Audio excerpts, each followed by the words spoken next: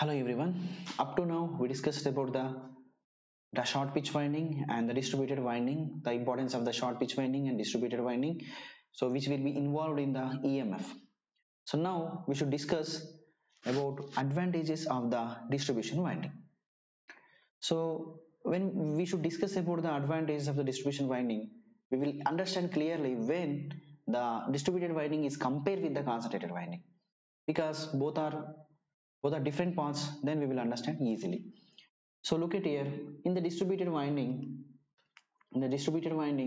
for example, these are the slots. The slots are equally distributed. So this is the, we can take, this is the winding, actually this is the winding. So in the concentrated winding, just look at here, we have the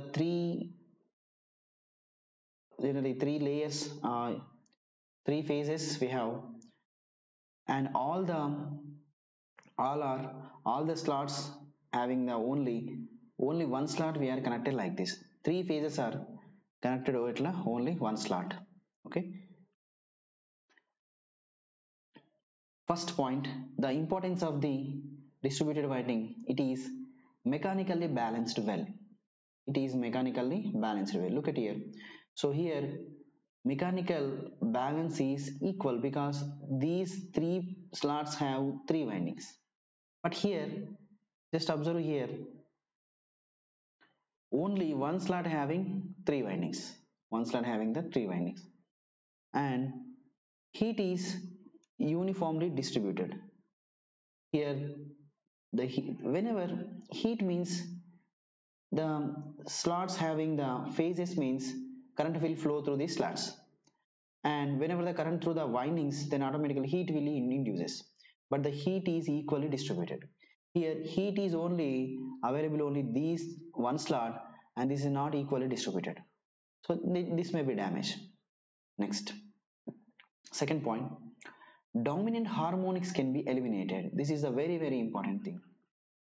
Very important thing. Here dominant harmonics can be eliminated. Dominant harmonics can be eliminated by the distributed winding. Next, depth of slots is less compared to the concentrated winding. Here generally depth of slots means generally whenever slots are designed like this, it has some depth. It has more depth for the slots. But in case of concentrated winding, it has the less depth. So that's why depth of the slots is less compared with the concentrated winding. Then the leakage flux and inductance, so leakage flux value is less and inductance value is also, so less voltage drop, and therefore whenever the voltage drop is less, automatically the voltage regulation will be better. So by this distribution winding, voltage regulation will also be improved. Better, not improved, not better, actually improved. That means less voltage drop is possible. Less voltage drop is possible. And now we should understand some term of uniformly distributed winding. Uniformly distributed winding. Uniformly distributed winding, the winding will be distributed very uniformly for the all the slots. Here we can represent KDU, uniformly distributed winding. KDU equal sine m gamma by 2 by m gamma by 2 into 5 into 180 into 5 into 180. Then it is called uniformly distributed winding. So this is the important point. So you should make it, this should be useful. KDU equal m sine gamma by 2 and m gamma by 2 into 5 by 180. So this is about the advantages of the distribution winding and uniformly distributed winding. Next, we will discuss about the elimination of harmonics. The next is the elimination of harmonics. So we are discussing short pitch factor and the distribution factor. These things are used. The main reason is the removing the harmonics. because harmonics are mixed with the sinusoidal waveform, the fundamental waveform, then the EMF shape will be disturbed.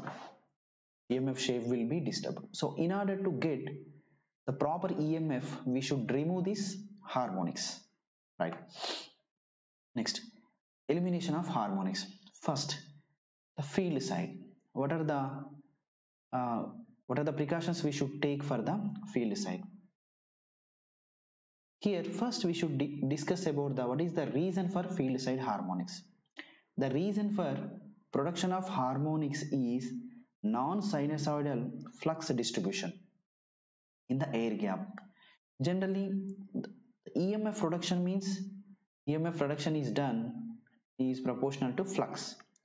Flux is increases, the EMF induced on this also increases. So here the flux is non-sinusoidal distributed, then automatically EMF is also non-sinusoidal distributed. Here flux, where the flux will come from the field of the machine, field of the machine. So field side we should take care, we should apply the sinusoidal flux. Next, by chompering the salient poles. Chompering the salient poles. Here generally chompering means generally we have the salient poles construction is like this. It is the uniform air gap between the pole and the armature is available.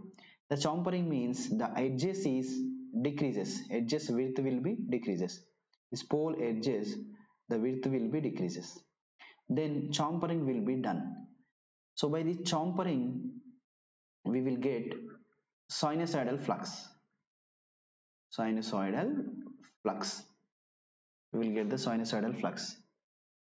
So then that sinusoidal flux will give the sinusoidal EMF. Second, by skewing salient poles. Salient poles. Skewing means generally the salient poles is like this. Salient poles is like this. Yes. By applying skewing means we should keep some angle. We should keep some angle. Then it is called the skewing. By doing the skewing also we will use. But there is a problem with skewing of the salient pole. The problem is not possible for mechanically. It is generally it is not possible because it is a less stable. It has a very less stable. That's why it is not mechanically not possible. Next third point. By distribution field winding is cylindrically rotor synchronous machine. So these are the two methods, and it is a third method, that is by distributing field winding. Field winding is used as the distributing field winding for cylindrical rotor. So now we should use simply a cylindrical rotor is there, then automatically the field winding also the distributed winding. So field winding we should go for the distributed winding. When we are using the distributed winding, then automatically almost sinusoidal flux will be generated.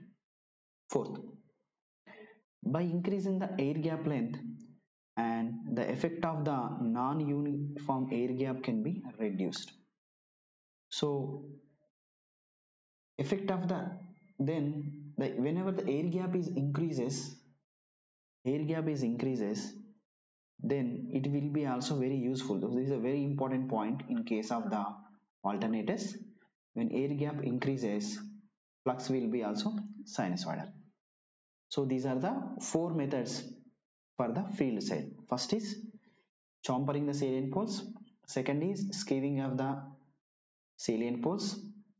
And third, we should use um, distributed winding for the field. Fourth, by increasing the air gap length, the non-uniform air gap is reduced. Next, so we should make it some note for this. The note is generally synchronous machines are designed with the large air gap length for following advantages. By using the large air gap, we have some advantages. First is flux distribution is improved. Flux distribution is improved. Second, stability is more. It will become the more stable and stable parallel operation. we can perform the stable parallel operation also.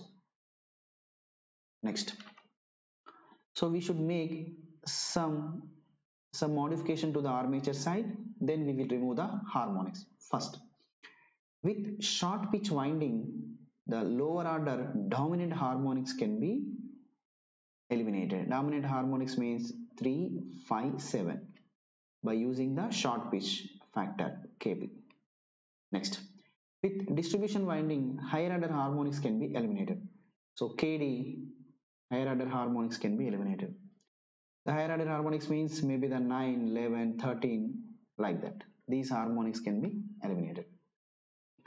Next, by connecting star and delta, so generally three-phase system is connected two types. One is the star connection, another one is the delta connection. Triplet harmonics can be eliminated. Triplet means 3, 9, 9, 12, 15, like that. 3, 9, 15. These are the triplet harmonics can be eliminated in the line voltages. Generally in the line voltage itself it is be eliminated.